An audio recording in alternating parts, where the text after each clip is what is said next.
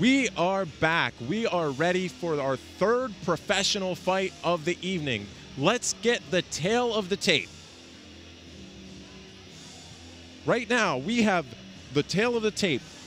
Joshua Stansbury versus Victor Jones. Joshua Stansbury, 30 years old, 6 foot 2 inches tall, 223 pounds. He has a professional fight record of 6-2. He's going up against Victor Jones, who's 27 years old. He's 6'1", 215 pounds, and he's compiled a 3 wins to only 1 defeat inside the cage.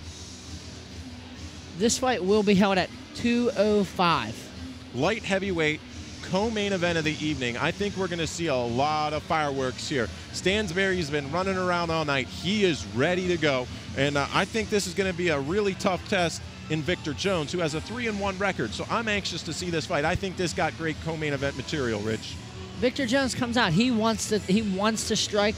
He wants to take the fight standing, and he's just willing to finish at any opportunity. Yeah, both of these guys, I know, they want to put on a show. The crowd is going crazy, and you know how that goes. It really gets the adrenaline pumping more when you're a fighter. It makes you say, okay, and it's somehow you can have a perfect game plan and go out there and you just go completely off of it, and your game plan becomes what the crowd's dictating, and you just go after it. So I think we're going to see an awesome fight here.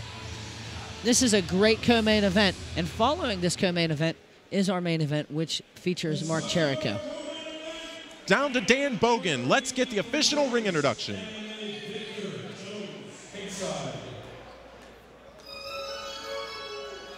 We have Victor Jones fighting out of the blue corner. You hear his entrance music now, excuse me. He's coming out now.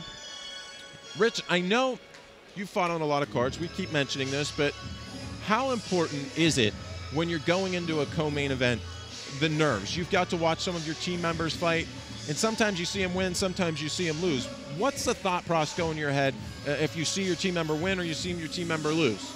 It's very heartbreaking to see him lose, but if they come back victorious, it lifts you up that much more. And there's, like I said before, everybody's a different human being. Some people enjoy fighting last. Some people just want to come in, get it done with, and leave. But whenever you're fighting at a professional level, you're used to waiting a little bit longer. And after a while, your mentality could beat you up, and it could be to your disadvantage. And also, it could be to your advantage depending on the human being. Right. I see it both ways also. I think you put it very well. You know, Victor Jones is a 7-year veteran of MMA, which is actually a pretty long time. The sport of MMA hasn't even been legal in Pennsylvania that long. He fights out of Cooper's Gym and Jones's MMA all the way from Detroit, Michigan. So like we said, we're pulling people in from everywhere. And this guy is a true martial artist. He studies judo, jiu-jitsu, kickboxing. I mean, if there is some title of combat to its title, or he's in it. This guy wants to learn everything, and he's constantly learning. He's 27 years old. He's getting right to that prime of his fight career, Rich. Well, he's going to learn real fast because he's going against a very, very, very strong individual, Josh Stansbury, who is 6-2. This is going to be a tough test for Victor Jones. Yeah, it's going to be a very tough test. I agree with you on that statement. And really, this is the first light heavyweight bout of the evening and the only light heavyweight bout of the evening. So I'm anxious to see how this one plays out. His opponent, Josh, known as the Sandman Stansbury, there's a lot of shirts out there with Stansbury's name on it, so he brings in a large following here also. I think Dan Bogan is about ready to introduce the Sandman.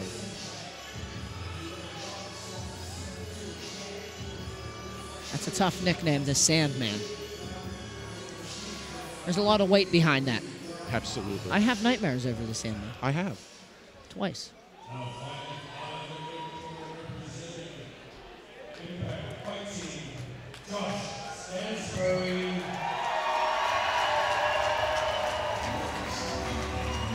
Crowd erupts as you hear the music and the introduction of who's walking to the cage right now. Josh Stansbury. The Sandman. I was afraid to say it. I told you I had nightmares over the Sandman. I know. You saw me flinch a little bit. I appreciate your caring for me. You know how I get. The Sandman and the Hitman, both nicknames that scare me, make me look over my shoulder. And this kid, he earns the right of the nickname the Sandman. And there you see it right there. There he is. Oh, look at that banner coming down. This is the first fight I've seen with a banner tonight. It is, and it just shows you when you're getting into the pro fights how things change. how sponsors come to you, how people want to attach their name to you. And you know what? While we bring that, if you can see in the bottom right-hand corner, that little CRN, we've been blessed to be able to work with a group of guys from Cut and Run Studios. That's who's putting and producing all of our product together, the camera work, and they do such a great job for us. They do all kind of events. They're your go-to guys. Anytime you need something done, if you can think there's a video camera and something you want to tape, you want to go to cnrstudios.com, or you can go to Cut and Run Studios, C-U-T, the letter N, R-U-N.com, and you'll see a whole portfolio of everything they've done. And they're doing another phenomenal job tonight, and they're a great partner with us, Rich. I couldn't ask for better. Yeah. And here we are. We have Josh Stansbury, whose professional record is 6-2. He is a Bellator veteran. He has fought in Bellator. His teammate, Joey the Hitman Holt, just fought and was victorious. They fight it with Team Impact. Once again, and we saw who was out there with them, UFC fighter, the man himself, Dempsey. Chris Dempsey. Exactly. Dempsey was out there. So these guys are training with the highest level of fighters around. They're not training with just, somebody who comes to class once a week and wants to stay in shape wrestling. Well, there's nothing wrong with that. But when you go to a high level, you have to intensify everything. Steel sharpens steel. We've got a couple of swords ready to go to battle, forged in the furnace. And Dan Bogan is right now ready to introduce these swords. Ladies and gentlemen, this is our co-main event of the evening. It's in the Gladiators of the Cage professional light heavyweight division. It calls for 3 5-minute rounds. First fighting out of the blue corner. He weighed in at 205 pounds. His specialty is Muay Thai. He stands 6 feet 2 inches tall, 27 years of age, a 3-1 record. He represents Jones MMA from Detroit, Michigan. Victor Bone Crusher Jones! And his opponent fighting out of the red corner. He weighed in at 205 pounds. He's a boxer, a wrestler. He stands 6 feet 2 inches tall, 30 years of age. His record is 6 wins, 2 losses. He's a former Bellator fighter. He's a former UFC fighter. He competed in UFC 19. He represents Impact Fighting and proudly represents East Liverpool, Ohio. It's Josh. The crowd erupts, Chuck. Yeah, they followed this young man from Ohio. So you know he's a big deal. They travel with him. Let's go to Chip for the official announcements here. Look at me. Gentlemen, we went over the rules in the back. I expect you to obey them and me at all times. I want a clean, fair fight. Any questions, red? Any questions, blue? Judge, you go back. Interesting thing about Josh Stansbury. His 2 losses on his record were his first 2 professional Okay, fights. gentlemen, sir, you and ready? one of them he Sir, you revenged ready? against Come on, John Hawk let's later in his career. And Stansbury's a really good guy. One of the things he's most proud of when talking with him, you know what it was? It wasn't his 10-2 amateur record. It wasn't being the NAAFS AMI champ. It wasn't his Pro Series light heavyweight title in NAAFS. It wasn't the multiple grappling tournaments, being a 10-year vet. It was that he coaches youth wrestling out of Liverpool. That's the kind of guy he is. That's what he sees as important, and that's classy. I can't agree more. I see Victor Jones, as Dan Bogan said, one of his specialists is Muay Thai. He came out throwing Thai kicks to slow Josh Stansbury down. Yeah. Good job, though, of a clinch there and trying to slow Stansbury down. Victor Jones, I got a little scared also during the introduction when Dan Bogan said the nickname of Victor Jones as the Bone Crusher. Here I am, face-to-face with a Bone Crusher and the Sandman. I just avoided a Hitman earlier. It's scary stuff up here, Rich. You're getting pretty lucky. I know. I'm glad you're here to protect me. Back to the fight, though. Inside leg kicks working, outside leg kicks. They're still feeling each other out. Stansbury has a slight height advantage. Yeah. As you can see, he's throwing out that long jab. But Victor Jones, he continues going after that leg. Yep. Hold, hey, I call time. Back off for a second. Looked like a real quick, barely touched low shot below the belt. Sure. Josh Stansbury wanted to continue going, but Chip Snyder, when he tells you to stop, you stop. That's exactly right. You listen to the referee. It was a complete accident. He's only there for your safety. And the crowd is just chanting Stansbury's name. This will do so much. Now it's getting scary. Sandman is being chanted, Ready? Rich. Let's fight. Victor Jones, he's very, very cool and collected right now. He's just taking his time. He's just feeling things out right now. Did a good job of And a big overhand right. Yep, Stansbury keeps going with that.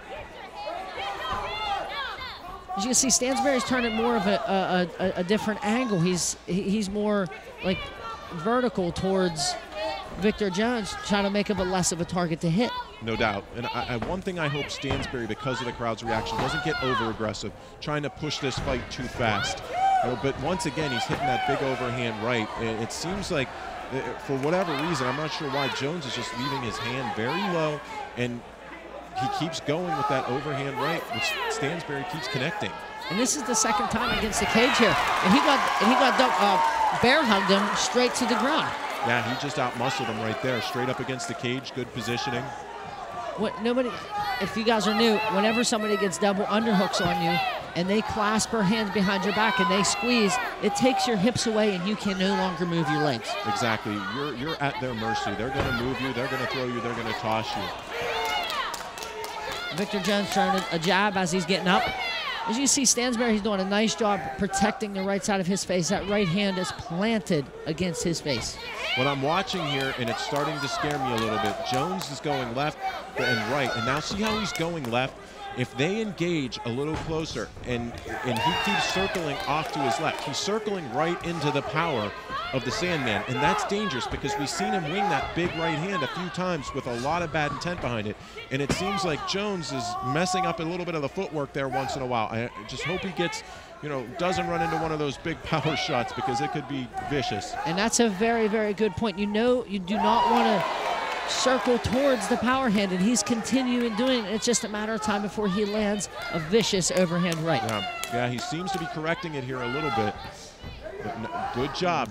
That's exactly what you want to do from the Sandman. He's kicking, throws a left kick. What's that make your opponent do? It makes him circle the opposite way, which is into your power. So that left kick is actually a setup to get him circling how you want. Oh, another tight choke here, but it looks like Stansbury already got out. Good cage control. Victor Jones, he's squeezed with all he can. We said earlier, if you don't feel like you have anything, it's a waste of energy to squeeze. Yeah, he's going to get to take it. That was it. Head slammed off the mat. He's gone for the back. Didn't feel good. He took his back. He's got one hook, Rich. How dangerous is this right now? One hook. If he gets this other hook in, it's just a matter of time before he sinks in this choke. He's getting close. We still have almost a minute left in this fight. Stansbury's going deep. He only got one hook. He tapped. A single tap makes Josh the Sandman Stansbury the victor. What a great job of capitalizing. Wow. He saw his opportunity on his back. He took his back and he sunk in that one hook, and that one hook started opening up submissions. Another finish by a rear naked choke. Great job. Outstanding by the Sandman. And I'm going to tell you this for a fact. If Jones doesn't tap, the Sandman's going to do exactly that. He's going to put Jones to sleep. Jones had no choice, Rich. At first, I didn't think he had it completely under the chin. It was kind of hard to see, but it still hurts somebody squeezing the jaw. Yeah, I think hopefully we have a replay of this. Rich, walk us through this. Very strong performance. They were against the cage, and like I was telling you, Victor Jones was wasting his energy squeezing. He dropped down, and then he just lost position, and Stansbury took advantage, threw one hook in right away. It took no time at all, throwing some punches, distracting him, and then eventually he just sunk it in. And like I was telling you, I didn't think he was under the chin right here. It looked like he was on the jaw, but nonetheless, it hurts. Oh yeah, no doubt. You can even break somebody's jaw if you get on the jaw tight enough, and it looked like that was almost what happened. Just a big, strong kid in Stansbury on your back, squeezing with all of his might, training every day, and you have that person on your back squeezing. That's not a place any of us want to be. And man, kudos. Both with a very good performance. I thought we might get to the second round on that, but that small window of opportunity, we've seen it happen so many times tonight. Taken and boom, let's take that and let's finish the fight. Great job of finishing the fight. I agree. Josh Stansbury did a really good job of mixing things up. He was throwing kicks, he was throwing head kicks, he was throwing punches, and he was going for takedowns.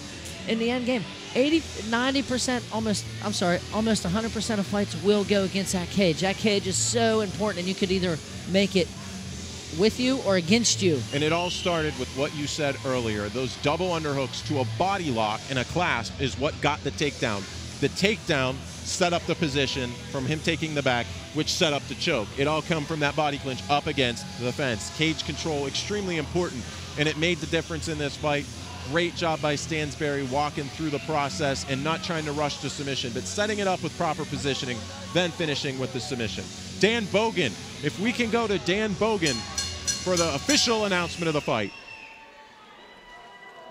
Let me have you. Ladies and gentlemen, the entertainment 4 minutes and 6 seconds of the second round.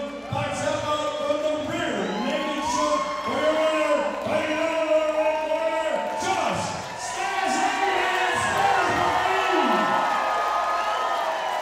Josh, there's going to be a party in East Liverpool, Ohio Go that way into the door. Go that way.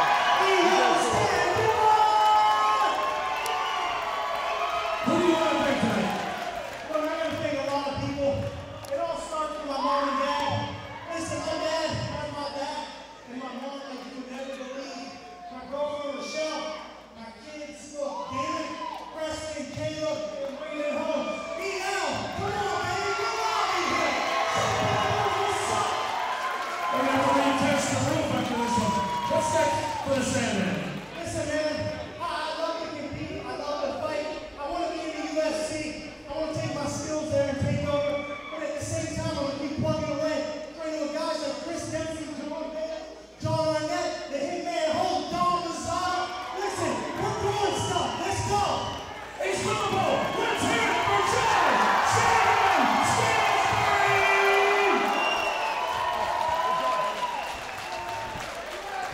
Well, Rich, one thing that the Sandman didn't put to sleep was the crowd, because they were going crazy. They were wide awake, and they were just exploding in that victory. I agree. It was just amazing. As you can see behind me, this is all Joey Holt and Joshua Stansbury's fans. They are excited to be here. Yep, they are part of the crowd. These crazy guys here are having fun at Gladiators of the Cage 19. We're here. Let's take a quick commercial break, and we'll be right back to the action.